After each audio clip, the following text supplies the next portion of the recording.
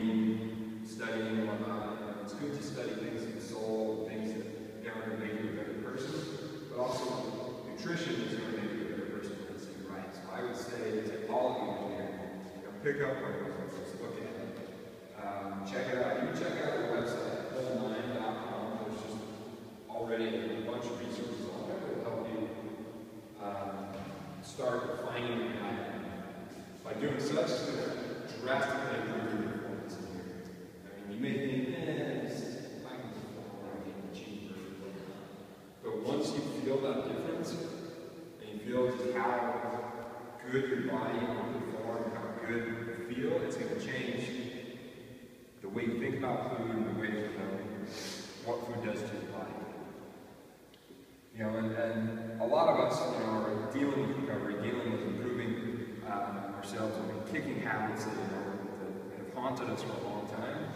Food is every bit as powerful as some of those drugs, right? You know, people don't think that, but food will exert a more powerful psychological influence than any act of willpower or even any drug. You know, a lot of the foods we eat are just as powerful as some of those drugs those put into our bodies. So, it all starts with cravings and rewards, right? You know, drugs and such, they would be, you'd seek it out, you'd have that physical craving. You want that, whatever that drug of choice was. You know, you want to party, you want to just get lifted out at the day-to-day realities. And there was always that reward, there was always that dopamine hit. As soon as you got that drug, that pleasure sense was there. And it's the same thing. Everyday life brings stress, it brings frustration, it brings anger. And that will cause those cravings, right? And often you seek that reward in like a tall Coke and pizza or something like that. That's just like finding that drug of choice. Is that true nutrition though? Not really, right? It's just satisfying cravings. And cravings are different than hunger. It's two different things. So that's what I'm going to talk about today is cravings and hunger, and then also satiety versus satiation. Right? Synonyms, but very different. This is a quote from the book. You don't have to be hungry to experience cravings. In fact, they're more closely related to moods, like anger, sadness, and frustration than to hunger. Have you ever felt that? Have you ever been pissed, or like it was a rough day, and you're just like, I'm calling the pizza guy, getting a 12-pack, and we're just going to cut loose, put on a game. And it's satisfying, right? That stress is relieved, and that's coming from that dopamine hit that you get from that food. So when it comes to food, I mean, we have evolved as, as man, and our diet has evolved over time too, just with resources that we have in modern production, to produce modern food. But we're still hardwired with, our ancient man that was a hunter and a gatherer, right? When you were out leaving the cave and you're looking around for some food, you would rely on your tastes, on the physical taste that you have in your mouth, to find out if food was good, if you could actually eat it, or if it was something you should stay away from. Right? If you were up hiking, and you're hungry as hell, and you see a dead deer, flies, maggots on it and whatnot, is that going to be appealing to you? Why not? Smell. It's going to smell, it's rotten. But what if you ate that? What if you were so hungry you ate that? Is it going to be good for your body? It's going to make you sick, right? So that smell, that appearance, is such that it's vile to you, right? It's sick because you're hardwired to know that will make you ill, right? But let's say you're still on that same hike, you pass that deer, and you're up walking through and you see some wild raspberries. You grab one and you pop it in your mouth. It's sweet, right? So that's one of the three basic tastes. Sweet generally means this is something safe to eat. If you picked another berry that's bitter, what does that bitterness mean? Probably poisonous, right? You're probably not going to want to eat it. So that was always a trigger. This is good food. This is what I should eat. Get lots of it. Because that was just a signal that this is healthy. This is something I need. And that was often sugars, that was calories, that was energy, right? And then there's also fatty You know, when you're eating a steak and you get like that nice prime rib, it's marbled, meaty, it's fatty, it's got a lot of flavor in it. That's that same psychological primal trigger that's telling you that this is a dense source of calories. This is going to give you long, sustained energy to survive through that long hike in the woods until you can get back to civilization.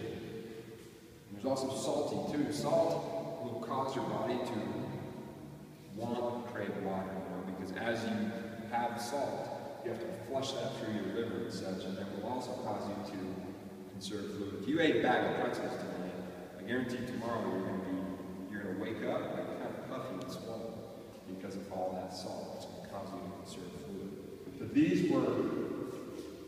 But they're wired into our head, so we know what's going to be good and healthy.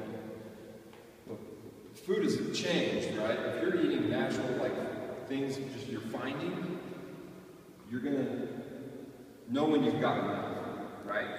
But now, food, as it is today, when you go to the grocery store, that food you pull off out of that box, now that package is a lot different than that one you're plucking off a tree or, digging out of the ground. Because modern food, if you look at the ingredient list, you're not going to know what half that is. But it's designed to over-satisfy these things here. They're extremely sweet, they're really fatty, and they're really salty. And that's designed to tell your brain I want more. They're not designed to give you nutrition, they're designed to keep you buying, essentially. Right? You want that bag of Chex Mix? Damn, it was good. Right? You'll eat every crumb, pouring out the little crumbs out of the corner of the bag at the end, right? And you're still not full at the end. You still want more because it was so salty, it was so satisfying, that texture, that crunch. So we've kind of been programmed, because these are so good, it will give such a dopamine hit that will satisfy those cravings when you're angry, when you're tired, when you're frustrated. Right? And that's where we get into satiety versus satiation. I like to call this, and this is from that book, Prime Rib versus Oreos. Okay? So, satiation is regulated by your brain. Okay? So, it's based on smells, it's based on taste, texture, things like that. It's an estimate.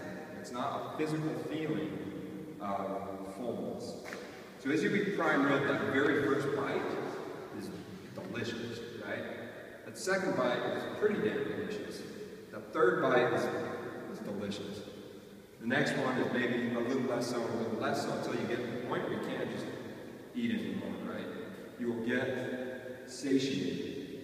It is going to, it's so full, that prime rib is so full of macronutrients, protein, and fat. It's a dense source of calories that at some point you're going to say, if I eat any more, I'm going to be sick, right? You know that you're full. Your body's saying, enough. Put the brakes on. So that is satiation, but satiety is different. That actually happens in the digestion tract. Hormones will respond and say, I can't fit any more in here. We're done. There's no more room. And that is dependent on the actual nutrition in the food. So, like with Oreos, that's what they call in the book, food with no breaks. By no breaks means there's really not any nutrition in that food to say I've had enough. There's none of it. Like, there's a lot of this, but there's no real nutrition to say, whoa, this is more than enough that we need to survive. So you will go through that whole package of Oreos, or that whole thing of Chex Mix, just because it is unreal on this. It's just so much flavor, so much enjoyment, so much dopamine that I'm going to consume until either I say, well, I've eaten like a half a pack of Oreos, or the thing is gone, right? There's no breaks on it, because really, there's no nutrition, but your body will get essentially rewired, reprogrammed to that. And remember how good it felt to eat that package of Oreos. You're just like, man, it's a hard day at work. We hit the grocery store, get a bag of Oreos, package of Chex Mix, and 12-pack of Coors. And that's going to do it, right? I've been there. And it becomes routine. You almost crave that dopamine, just like you crave, the drug of choice. It becomes routine. Pretty soon you need that to feel normal.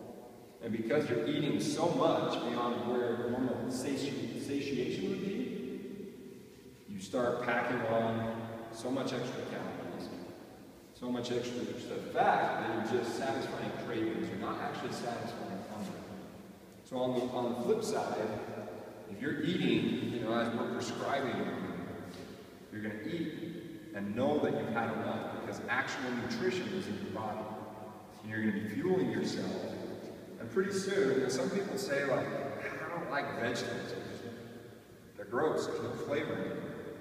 Well, yeah, that's probably likely true if you've been eating, like, Skittles and, Pringles and all these overly flavored foods. A carrot's not going to taste that good compared to like that nacho cheese and burrito. There's just the flavor scale is so much in the Dorito side that a carrot's going to taste gross. But as you give that up, the sugar starts to, as you eliminate sugar in your diet, as you eliminate soda and things like that, those flavors are going to come out. You grab an apple, and that will taste better than any other apple you've ever tasted because now you're tasting real food, you're getting real nutrition, and that will then let your body tell itself and regulate itself when it's actually full and you're actually fueled. So that's what real eating is, real nutrition. So, and it comes down to the three things. Remember, you got to have your protein, your dense source of energy. Your fat, also a dense source of energy, and your carbs, those are going to be your sweet calories, things to burn. This book will break it down in all those things in a really streamlined, logical way that it's awesome.